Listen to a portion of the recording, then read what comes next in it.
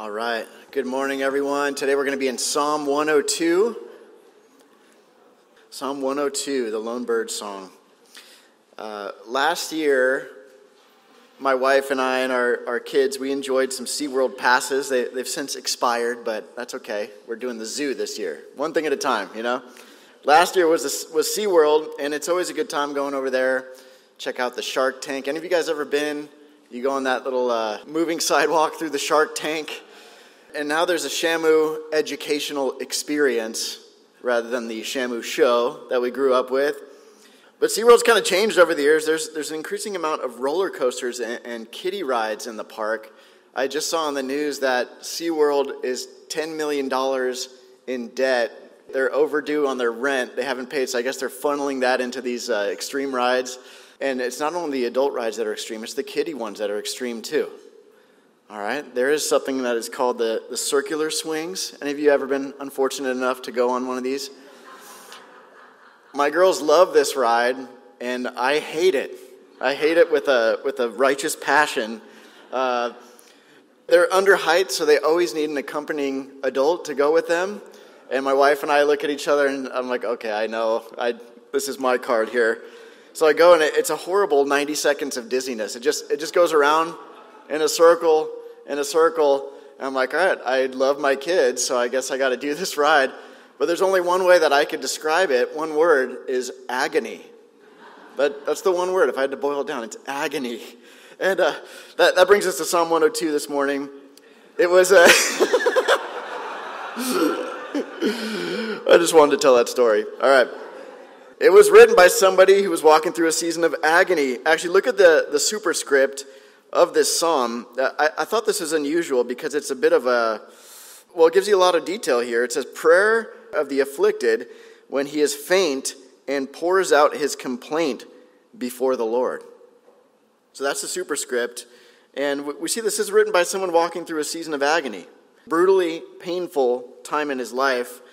It was a psalm written for private meditation for suffering saints, essentially, is what it is. And maybe you can relate to the kind of season that we're going to read about this man having.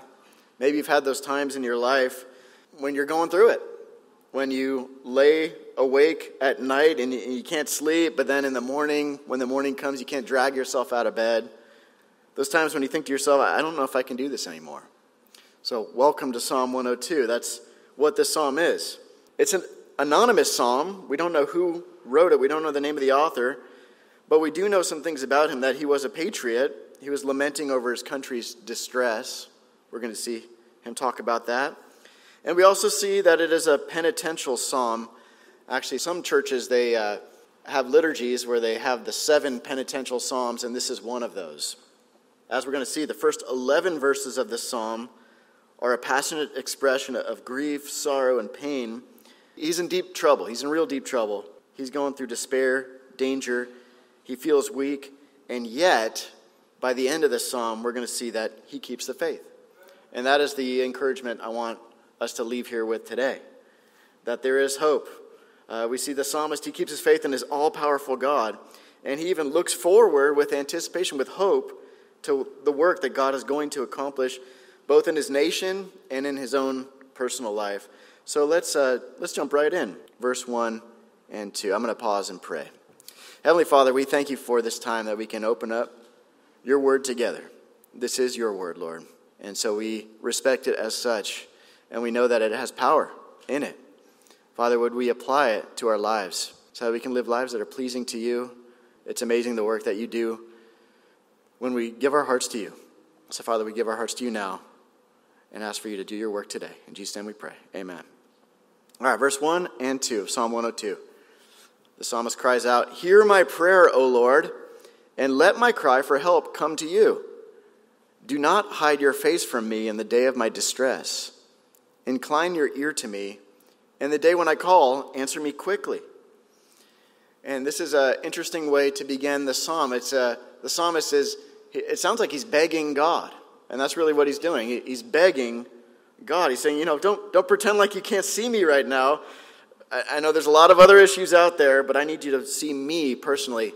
Incline your ear to me. Answer my prayers, God.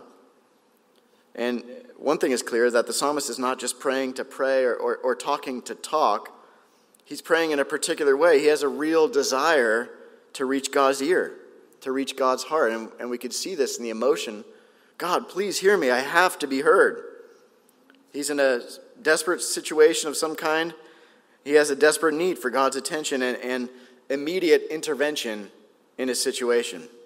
And one thing that's true is that it usually makes us feel better when we tell our troubles to other people, when we share our troubles with others. It's therapeutic, and it can feel like a great relief when you're distressed and you can unload and share your troubles with another caring person. We know that the Lord asks us to do this in Peter. It says in the New Testament, it says, cast your cares upon the Lord, for he cares for you. There's just something about being heard, and if we feel that comfort when we unload with the people around us, multiply that by 1,000,000 when it's with God, because he's the one who can actually change situations. He is the one who has power to help us, and he cares about us infinitely more than we know. And I find comfort in these very first verses of this psalm because it shows us that God actually listens to needy complainers. And sometimes that's who I am. And so here it is, preserved in Scripture for us, this man who's complaining, who's in great need, and he knows that God is going to hear him, that God is big enough, strong enough to handle his situations, and God doesn't roll his eyes and say, well, get over it. He doesn't. In fact, the writer of Psalm 102 is not the only needy complainer in the Bible. There's quite a few of them. Listen to the words of Jeremiah, the major prophet. One of the biggest books in your Bible is Jeremiah. Listen to his words, this prophet of the Lord. In Jeremiah 20, verse 7, he says, O Lord, you have deceived me, and I was deceived. You have overcome me and prevailed. I've become a laughing stock all day long. Everyone mocks me, for each time I speak, I cry aloud. I proclaim violence and destruction, because for me the word of the Lord has resulted in reproach and derision all day long. Did you catch that? Jeremiah, the weeping prophet, he's saying, dear God, you tricked me. You tricked me. You called me to be a prophet even before I was born. Now I am a prophet, and it stinks. I hate this. I'm getting weary of sharing your words. People are just laughing at me all day long. And Jeremiah even gets to the point where he says this later in that chapter, verse 14, cursed be the day when I was born. Let the day not be blessed when my mother bore me. So what does God do in response? Well, he does not smite Jeremiah with leprosy. He doesn't squash him like a bug. No, rather he inclines his ear to Jeremiah's prayer. And then exhibit B, if you will, Habakkuk, another prophet, another big complainer. Habakkuk chapter 1, verse 2 and 4, just listen to this. This is Habakkuk talking to God, addressing God. He says, how long, O Lord, will I call for help, and you will not hear? I cry out to you violence, yet you do not save.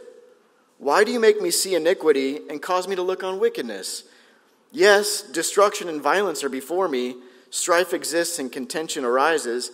Therefore the law is ignored and justice is never upheld. For the wicked surround the righteous, therefore justice comes out perverted. Essentially, he's saying, I'm praying to you all the time, and nothing's changing. Nothing's happening. Everything around me is wrong.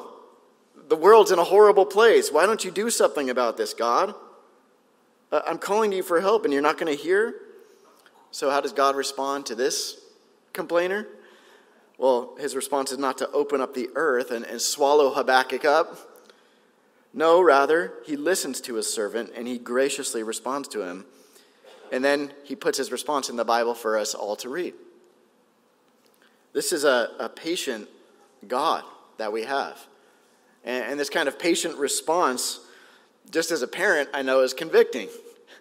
Because sometimes when you have children that are complaining, the last thing you want to do is be patient and incline your ear to them, you know? You just want to make them stop crying, or I'll give you something to cry about. You ever use that line? Our tendency is to rebuke and shame, but God is much more patient than we are. we complain a lot. We complain about life, about pain, circumstances, situations, detours, and God inclines his ear. And I don't want you to get me wrong. I'm not saying that God likes it. I'm just saying that he cares about us and that he listens to us. He's not an unhearing, unfeeling God. So now just listen as the psalmist describes in detail this physical and emotional toll of his suffering. Verse 3. He says, "For my days have been consumed in smoke, and my bones have been scorched like a hearth. My heart has been smitten like grass and has withered away. Indeed, I forget to eat my bread. Because of the loudness of my groaning, my bones cling to my flesh." So we're seeing here that his grief is affecting more than just his mental health, but actually his physical health as well. He's pining away. He's saying he's so preoccupied he even forgets to eat. One commentator put it this way. He said, "As the smitten flower no longer drinks in the dew or draws up nutriment from the soil, so a heart parched with intense grief often refuses consolation for itself and nourishment for the bodily frame, and descends at a doubly rapid rate into weakness, despondency, and dismay." Once more, have you ever been there before? Have you ever been so troubled, so upset by something going on in your life that you neglect the care of your own body? Now the psalmist goes on, verse 6 and 7. He says, "I resemble a pelican of the wilderness. I have become like an owl of the waste places. I lie awake. I have become like a lonely bird on a housetop." And I thought these images were very provocative. He's using images from the natural world, birds that he's looking around and seeing. And birds are interesting because they're normally social creatures. And yet here he's talking about birds that are isolated. You know, there's nothing quite as lonely as a solitary bird. I went with my family up to Joshua Tree a few days back, and there's these little Gambel's quail. They're super cute. They're going around the desert floor, and they have this call that's like pathetic. You know, you see them, it's funny because they lift up their head and they have that thing on their head that kind of jiggles with the wind. And they're making this call, but it's just so lonely. You know, they're like reaching out, "Anybody? Are you there?" And birds are normally social, so it's lonely when we see them by themselves. Think about birds. We see them lined up on telephone wires. We see them flying in V formation. And yet he's describing the solitary bird here. And the psalmist is saying that's what he feels like. Now the birds that the psalmist mentions here, the first one is hard to translate. And your translation in your lap might say something different than pelican. These are kind of like the main ones. Like the pelican, the cormorant, and the desert owl. And we actually have all of these here locally, but they're all quite different. So I'm like, okay, I guess nobody really knows.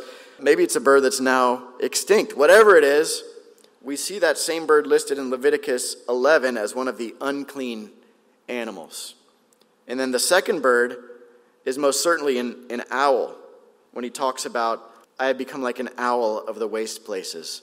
And once again, that was also an unclean animal ceremonially, and it's a nocturnal bird. So all of this is just a metaphor. The picture we're getting is extreme desolation, isolation, and sleeplessness. And what an appropriate metaphor for what to me sounds a lot like depression. Think about the symptoms that we're reading so far. Body aches, sadness and heaviness of heart, no appetite, groaning, can't sleep at night, feelings of loneliness and isolation. He's depressed. This is depression. We're reading about it in our Bible. In summary, his strength was gone. He was inwardly depressed, and he had even lost his will to live. And as if that wasn't enough, he goes on, verse 8. He says, "My enemies have reproached me all day long. Those who deride me have used my name as a curse. For I have eaten ashes like bread and mingled my drink with weeping. Because of your indignation and your wrath, for you have lifted me up and cast me away.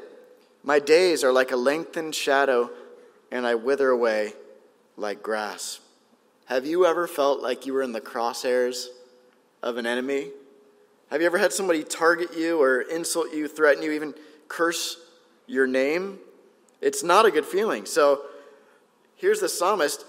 You would just add the spite and malice of his enemies to his list of woes. Lack of appetite, fatigue, groaning, loneliness. And you're like, wow, he is going through it. These are all graphic ways of describing his grief here. When he talks about, I have eaten ashes like bread, ashes were a symbol of mourning in ancient Israel. They would actually put them on the top of their head. He's saying that he wears them so frequently that they've fallen down into his daily plate of food, and he consumes them. It's a meal of affliction. And then to his cup, he says, and mingled my drink with weeping. His tears have dropped into the cup from which he drank. And I know some of you are thinking about that Hank Williams song, There's a Tear in My Beer, right now. But that's really the idea. All of this grief. And what does it cause? It causes anxiety and depression. God, I understand that you're sovereign. I understand you're allowing all of this. But I don't know how much more I can take. I'm at the end of myself. I'm like a blade of grass that's withering. I feel like a disappearing shadow, he says. That language reminds me of the New Testament book, James, chapter 4, verse 14, in which James says, yet you do not know what your life will be like tomorrow. You're just a vapor that appears for a little while and then vanishes away. And the psalmist here feels like the end is near. And there's times when depression of spirit can cause you to shrivel and you contemplate the end in a negative way. For some, existence can almost feel like a breathing death. Now, I know that a lot of us know what it's like to have seasons of depression, whether it's clinically diagnosed or not. This is part of the human condition. And on that same note, a lot of us know what it feels like to deal with anxiety, panic attacks. Maybe you don't even know the root of it, but you just feel it coursing through your body. You experience these symptoms that the psalmist is talking about. Many of us have been sad to the point where tears freely flow. And we feel like weirdos because of it, because we've been taught that Christians will be happy all the time. This is an important point. What if somebody asks you that dreaded question, how are you? And you feel like, okay, if I'm a good Christian, I better answer this a certain way. I'm fine. I'm dandy, I'm good. I'm too glad to be sad. I'm too blessed to be depressed. I'm too holy to be lowly. I'm too cheery to be dreary. God is good all the time. All the time God is good. How are you doing, brother? Because if you feel depressed, well, it's clear you just don't love God enough. Or if you're feeling anxious, or if you're feeling down, clearly you just don't have enough faith. And what I want you to understand today is that Psalm 102 shows us that anxiety and depression are biblical maladies. Believe it or not, people have struggled with this stuff for a very, very long time. There's, in fact, an entire book in your Bible called Lamentations. And who put it in there? God did. And it's interesting that nobody ever seems to do a series through that book. Maybe it's not an effective growth strategy for a church. Maybe we should try that, right? We could do all songs in minor keys. Pass out tissues on the way in. It'd be great. But our God knows that to be human beings means to lament. We humans need to be taught many things, right? We need to be taught math, language, history, parallel parking, all that. But never were any of us ever taught to cry. Have you ever thought about that? No one taught you to cry. We didn't need to be taught. It automatically happened when we came into the world. It's the very first human act. We get pulled out of mom's belly and we're like, wow, it's freezing out here. What are all these blinding lights, loud noises? When you think about crying in this term, it actually is what unites us as human beings. To cry is to be human. So it's kind of weird that we grow up and we're afraid of it. Right? Some even go so far as to think that it's not Christian to have grief, to cry, to be sorrowful. That if you're a Christian, you can't acknowledge pain or grief fear, or hurt. You just have to suppress it and always say that you're okay. Well, did you know that it's okay to not be okay sometimes? It's okay to not be okay. Because you're a human being. And have you ever considered that lament can actually be a sign of true faith? Listen to this quote. This is from a book called Dark Clouds, Deep Mercy, Discovering the Grace of Lament. The author's name is Mark Rogup. Listen to what he says. He said, "Lament is the honest cry of a hurting heart wrestling with the paradox of pain and the promise of God's goodness. Belief in God's mercy, redemption, and sovereignty create lament. Without hope in God's deliverance and the conviction that he is all-powerful, there would be no reason to lament when pain invades our lives." Todd Billings, in his book Rejoicing in Lament, helps us understand this foundational point. It is precisely out of trust that God is sovereign that the psalmist repeatedly brings laments and petitions to the Lord. If the psalmist had already decided the verdict that God is indeed unfaithful, they would not continue to offer their complaint. Therefore, lament is rooted in what we believe. It's a prayer loaded with theology. Christians affirm that the world is broken, God is powerful, and he will be faithful.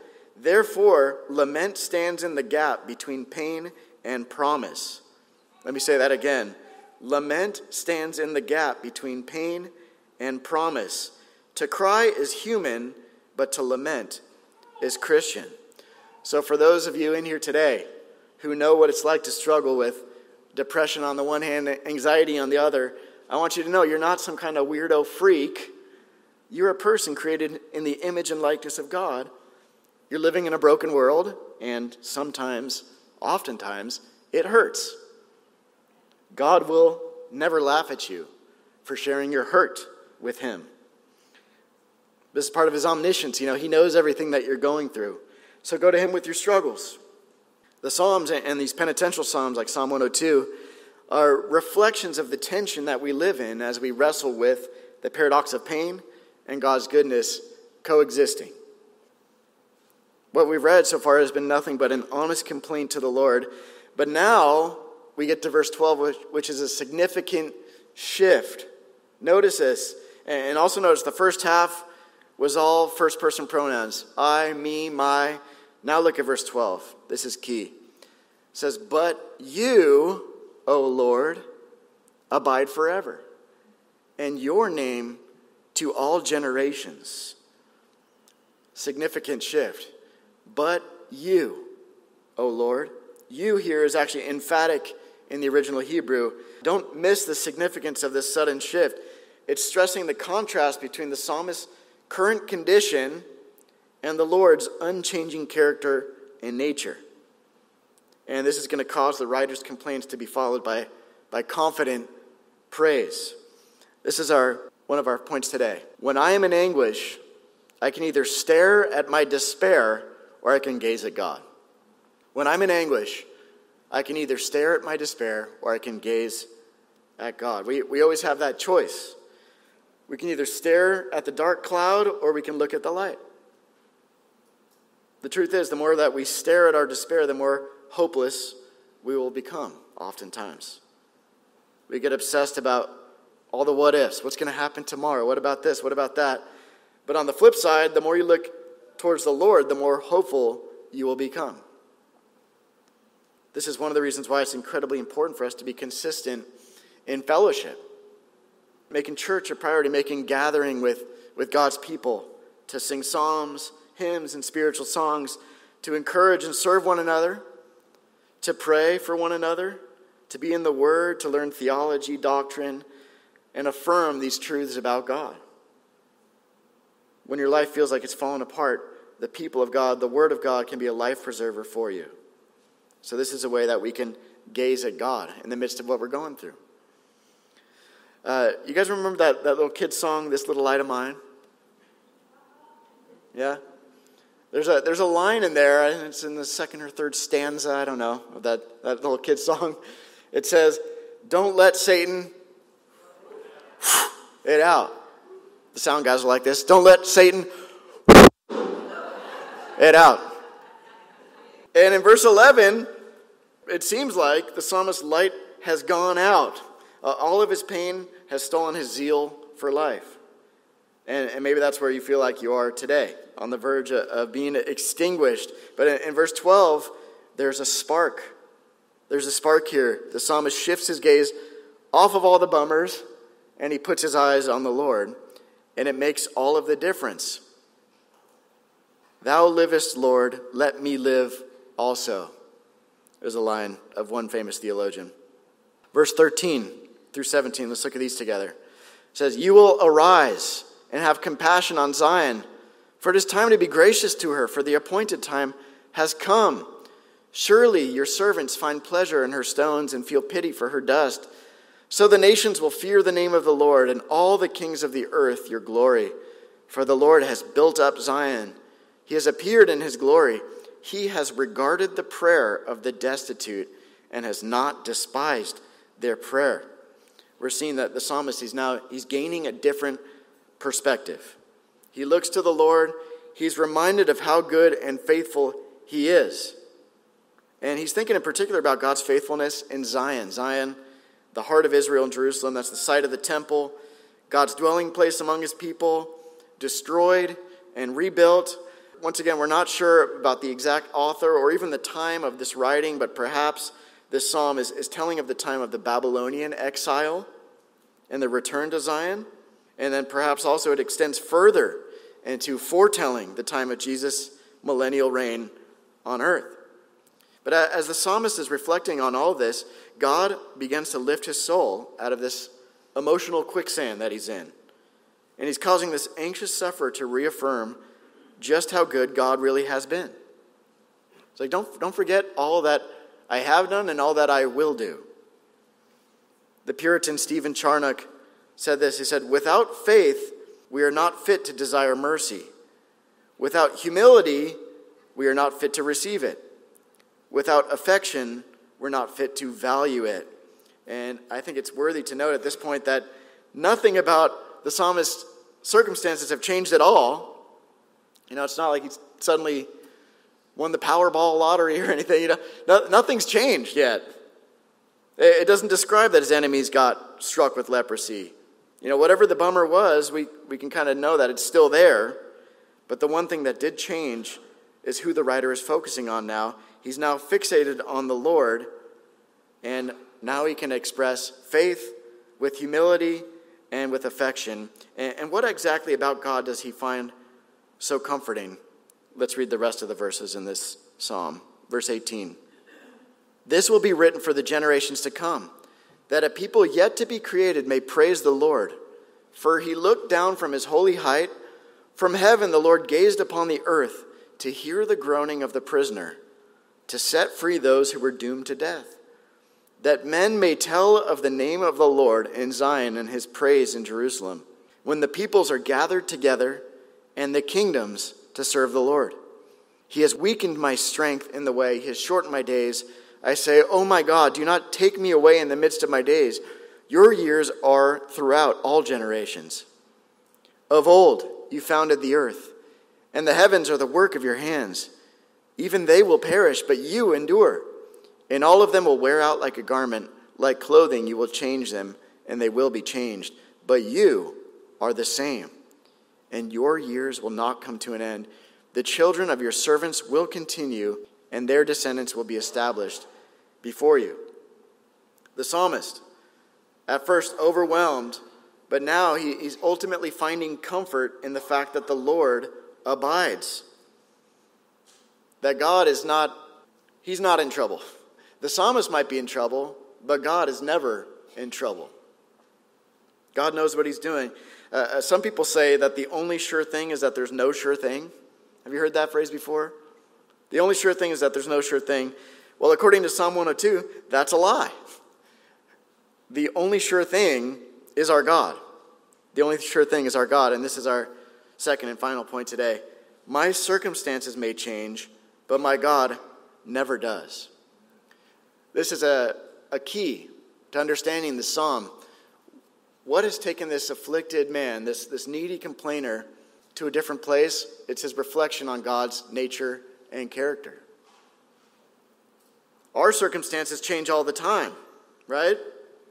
They can go from good to bad to worse, but God does not change. And this is where the psalmist lands, God, you're on your throne. You're always the same, no matter what. And this is actually the consistent message of the Scriptures about God. This is the doctrine of God's immutability. That is, he does not change. Malachi chapter 3, verse 6 says, "For I, the Lord, do not change." And this is actually true of every member of the Trinity, Father, Son, Holy Spirit. Chapter 1 of Hebrews actually directly quotes and applies Psalm 102. It applies it to Jesus Christ, to God the Son. That he, as God, is the eternal one, the creator and sustainer of the world. He's higher than any angel or man or created thing. And it's really a strong affirmation of the deity of Christ, that Jesus is our God who never changes, who always has been and always will be there.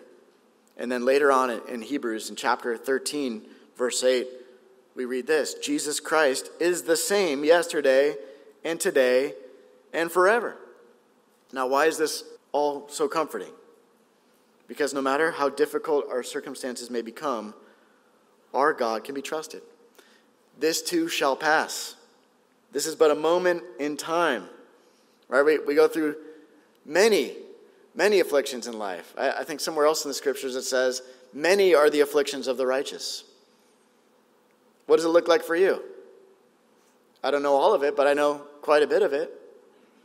Issues in your marriage, issues with your health, financial issues, issues with your children, issues with the government. There's lots of afflictions that we go through.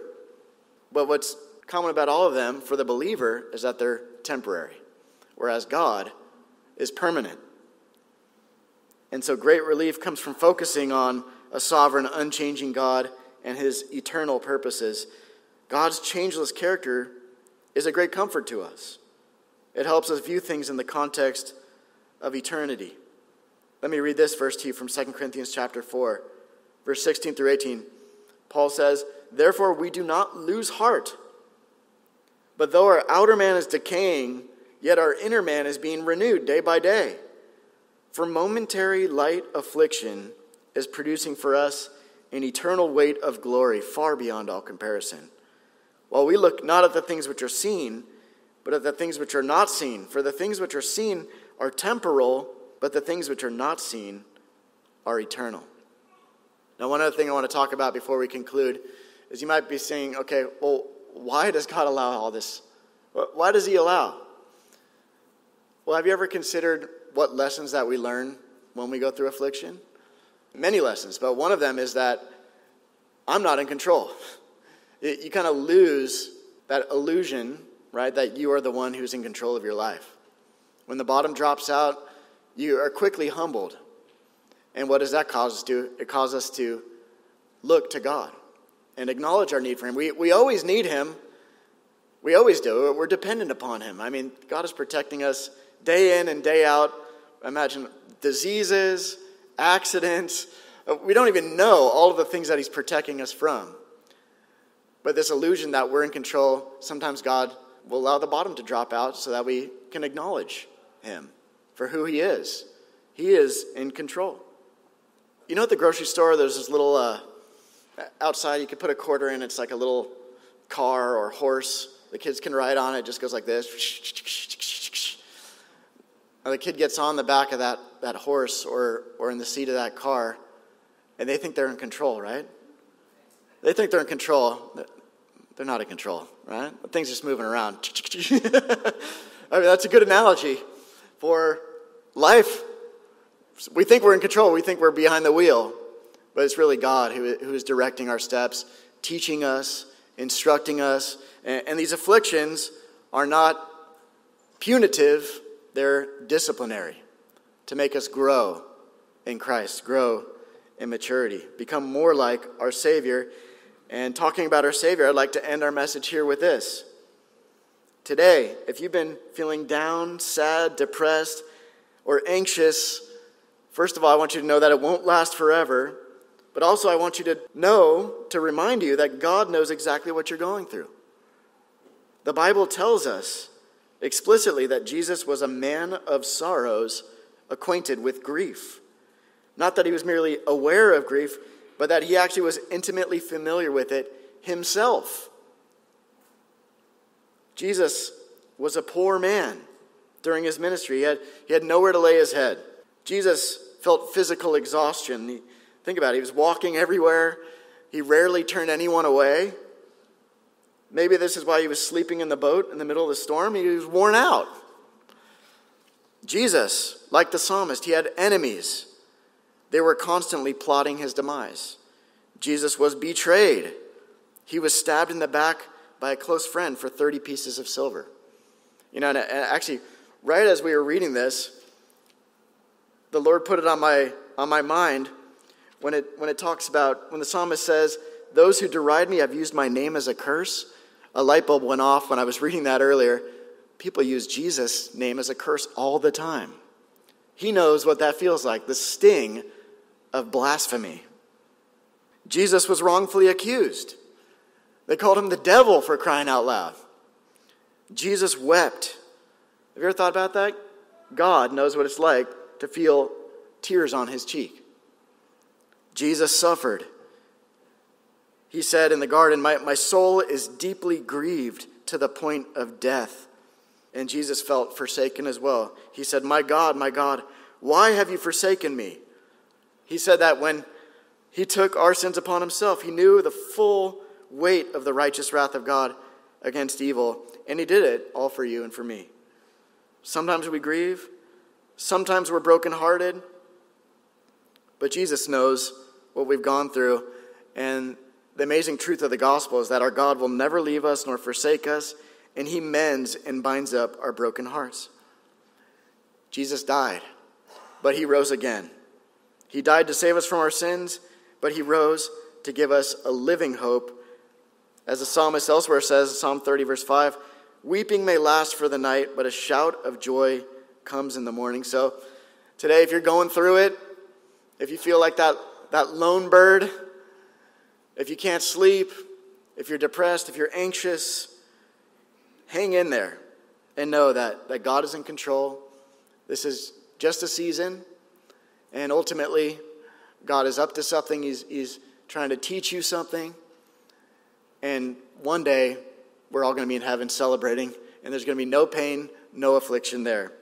Today, in Psalm 102, we pass through the cloud. Next Sunday, we're going to study the very next psalm, Psalm 103, and we're going to bask in the sunshine in that psalm.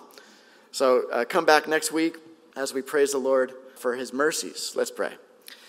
Heavenly Father, we thank you for the honesty of the scriptures. We thank you for Psalm 102, written by a man that we know not, but we know what it feels like sometimes to be depressed, to be anxious, and we know that our Savior went through all of these things when he took on flesh. The temptations, the accusations, the physical anguish, the mental anguish that he endured, all for us. Father, we thank you for your great love. Thank you for Jesus, our Savior, who died on the cross for our sins, was buried, and rose again on the third day. If there's anybody today who needs to bow the knee to Jesus as personal Lord and Savior, would they do so, acknowledging that they've sinned, but that you sent the Savior and your Son. They can acknowledge him right now, right from where they sit, and say to you in their heart, God, I believe Jesus is Lord. Thank you for his work for me on the cross and for his resurrection. I trust in him. I trust in you, God. Lord, we're grateful that you never change, and we go out and worship in song today, praising you for who you are. In Jesus' name we pray. Amen.